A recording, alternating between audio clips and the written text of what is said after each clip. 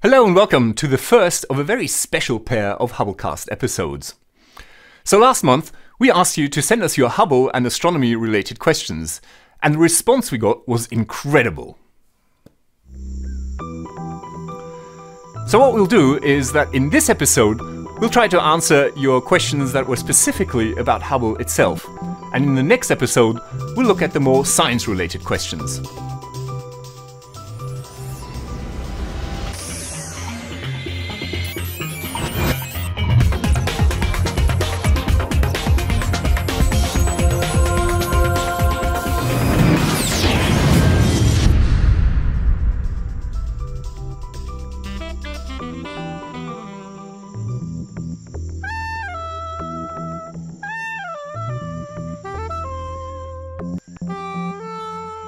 A lot of you wanted to know about Hubble's general location.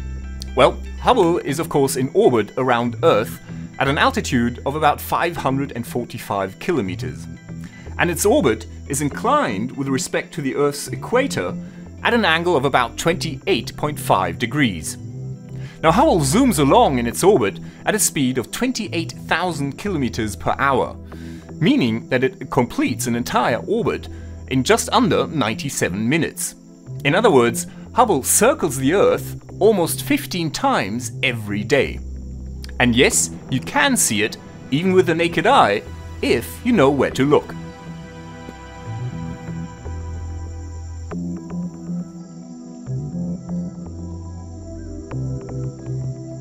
I want to see Hubble in space. How can I do this? So, where is Hubble?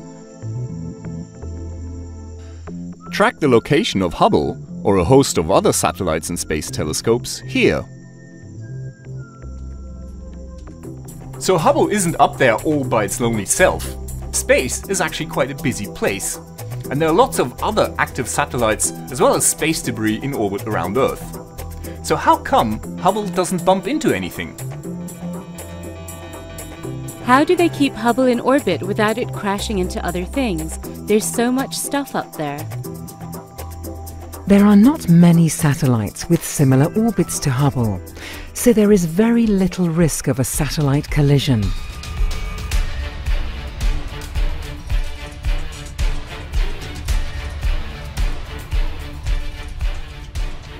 For the visible space debris which is big enough to cause some damage, the orbits are carefully tracked. This makes it possible to predict if and when this debris might collide with Hubble. If a collision is likely, Hubble cannot be moved to a different orbit as it has no engine.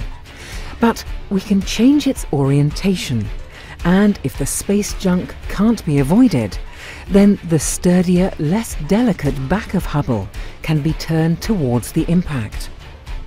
A disastrous collision, like the one that ended Hubble at the beginning of the film Gravity, is very, very unlikely. Now the possibility of a collision with space debris is definitely a downside for space telescopes. Some of you wanted to know more about the pros and cons of space versus ground-based telescopes.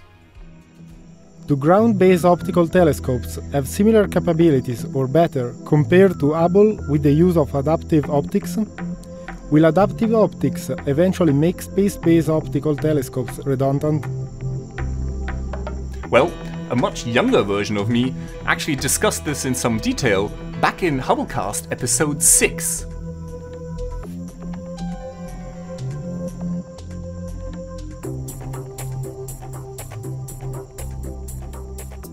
The atmosphere blocks certain wavelengths of light.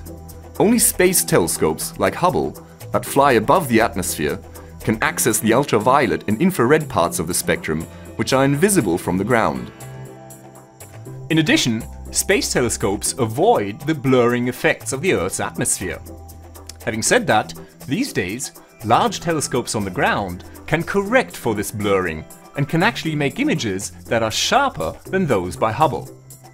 But this does not work in the optical, but only at longer wavelengths, and only over relatively small fields of view. And so, overall, there's definitely still a need for space telescopes, even at those wavelengths that do make it to the ground. With space telescopes, of course, it's much more of a problem when something goes wrong, as NASA and ESA found out firsthand with Hubble.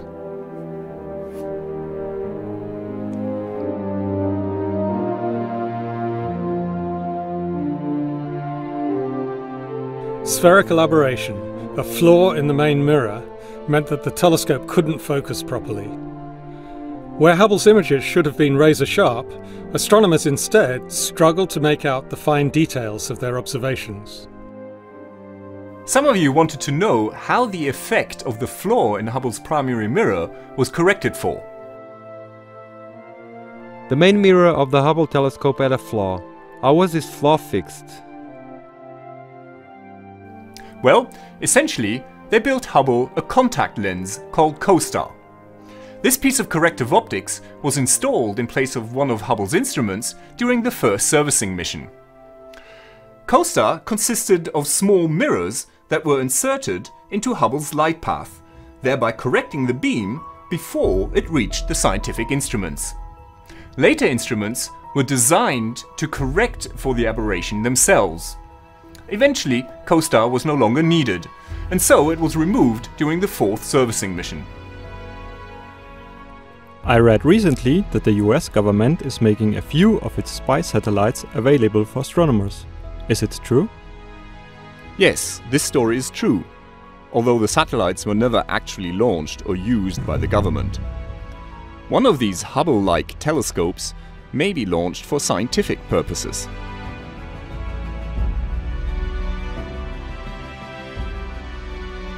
We also received several questions about Hubble data. Something that interests me about Hubble is the amount of data. How many gigabytes of data does it produce? How is the great amount of Hubble data stored and processed? The amount of data produced by Hubble isn't actually all that much. It sends back about 120 gigabytes of data to Earth every week. That's about 26 DVDs.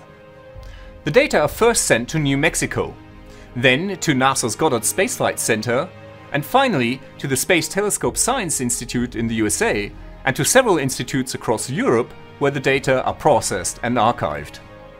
By the way, after 1 year, absolutely anyone can download and use the data for free.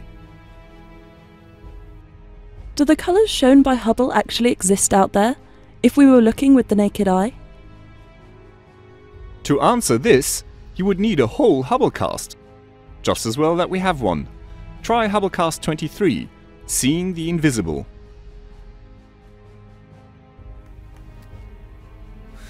Many of you were concerned about Hubble's future, and rightly so.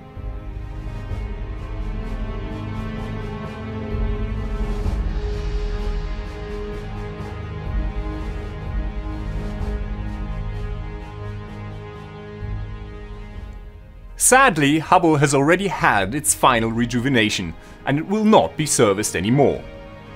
We explored its fifth and final servicing mission back in Hubblecast 28, where we also gave some clues as to the final fate of our favorite telescope.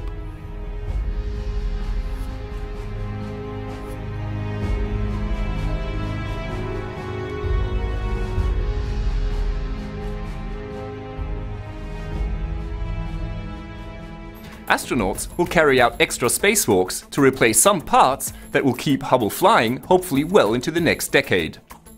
They will also attach a special mechanism that will allow a future robotic spacecraft to dock with Hubble in order to steer it to a peaceful final resting place in the ocean when its time has finally come.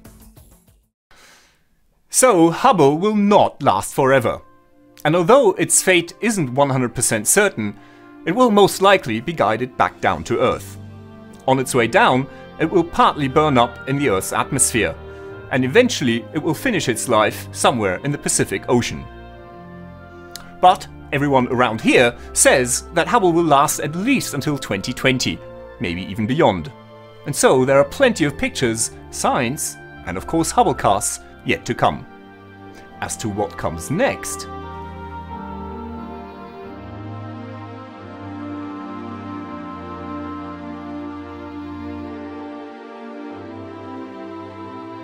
This is the James Webb Space Telescope. it's due to be sent into orbit 1.5 million kilometers from Earth in 2018. With a main mirror 6.5 meters in diameter, it will be able to see more distant and fainter objects than Hubble, and has been dubbed by some as Hubble's successor.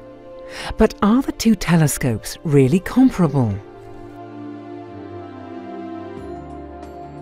There are actually a lot of differences between the two telescopes, but that topic deserves a whole Hubblecast episode of its own, which we'll get to next year, so just wait and see. And now, to finish off part 1 of our Q&A, let's get to some burning questions that we know everyone is dying to know the answers to. No, we have not found little green men. And we have not found Discworld either. We really don't know whether we are alone or not. And no, the pictures are really not fake. This is Dr. J, signing off for the Hubblecast. Once again, nature has surprised us beyond our wildest imagination.